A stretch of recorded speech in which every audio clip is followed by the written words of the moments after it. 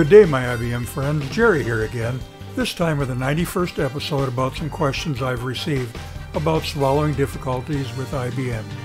If you haven't subscribed during an earlier episode, please do so now so you don't miss some important information being planned for future episodes. And also smash that thumbs up to advocate for IBM and this channel dedicated to IBM. My IBM condition has completely turned my life upside down, but IBM may also have taught me so much about surviving life and about myself.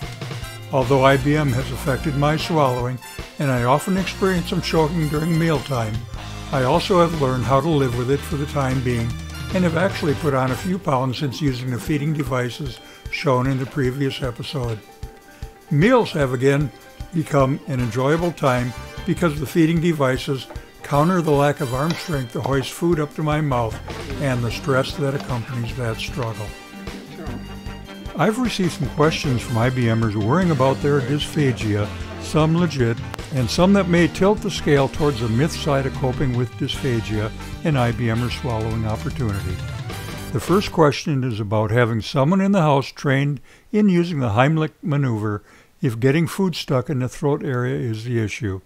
The Heimlich maneuver is only useful if the throat's airway is completely blocked, according to Dr. Todd Levine at one of the TMA conference presentations. The Heimlich is for when food is blocking the airway, okay? And so that is a form of aspiration, but that's really choking, because you'll die unless you fix that. So that's what the Heimlich is for. One thing to take home is if you or a family member has problems swallowing, the thing to pay attention to when they're choking is, are they making sound? Okay? So if they're making a sound while they're choking, leave them alone. Right, they will fix it. Okay? When they're choking and not making a sound, that means that airway is completely blocked off, and that's where you do the Heimlich. If they are coughing, then they are able to breathe, and you would not perform the Heimlich maneuver on them.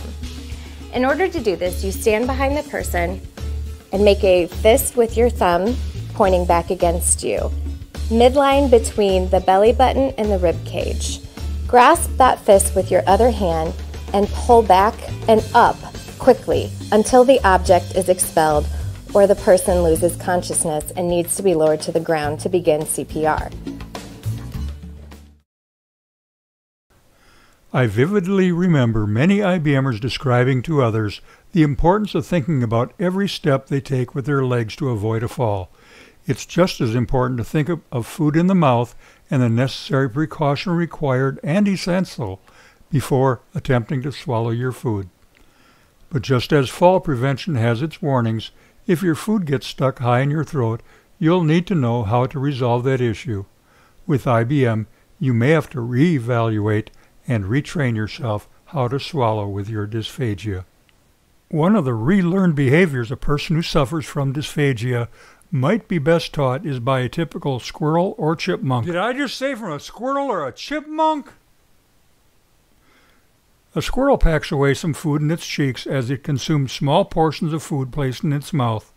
An IBMer can do the same by setting part of the portion aside inside the mouth and masticating a small amount until it's turned into a thick soup consistency before attempting to swallow the smaller bolus of food.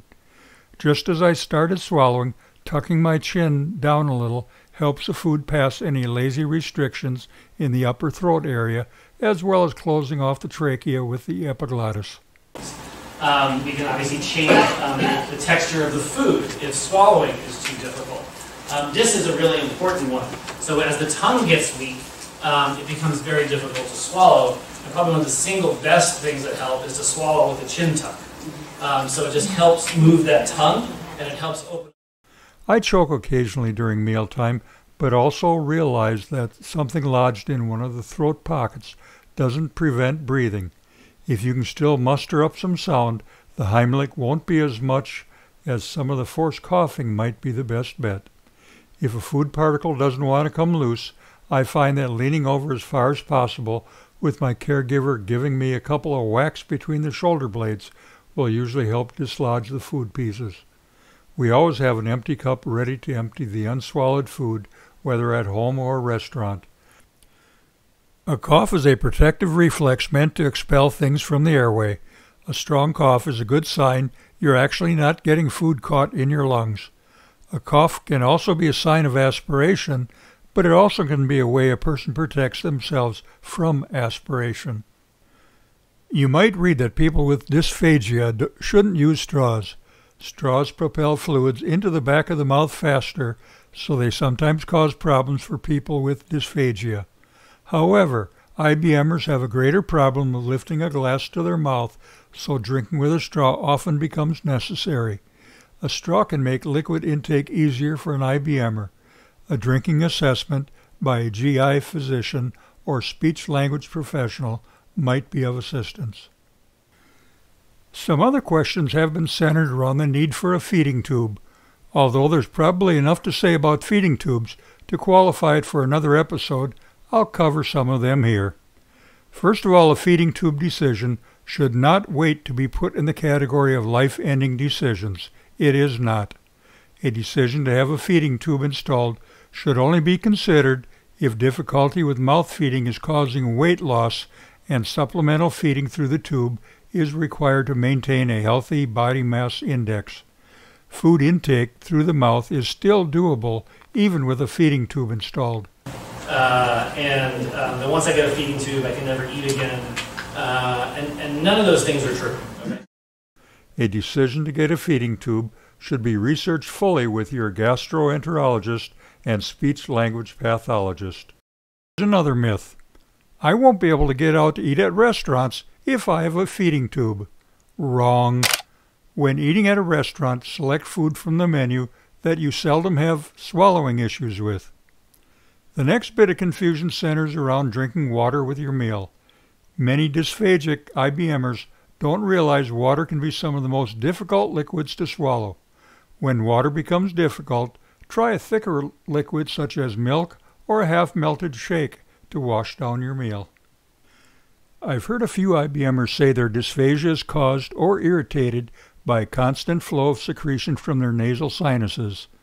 Now, I'm not a physician, but I would recommend finding the cause for the sinus problem. Your sinus drainage may be able to be resolved with a prescription from your family doctor, remembering that inclusion body myositis is a skeletal muscle disease and should not affect the nasal sinus area. Since IBM is not fixable yet, we must take every action possible to fix the things that can be fixed. Fixing a sinus problem will ease the chance of it causing additional worries of it entering your lungs and the possibility of pneumonia. In my discussions with IBMers, I often get asked questions that I have not yet experienced. In those cases, I will try to talk through the issue with the IBMer to get them to think about how they can best resolve their current problem they are asking about. I hope this episode has helped answer a few inquiries that you may have about suffering dysphagia when diagnosed with inclusion body myositis. Above all, I recommend a visit to the speech and language professional and hopefully be assessed with a video fluoroscopic review of your swallowing problems. Thanks for joining us in this discussion. Swallow on, my IBM friends.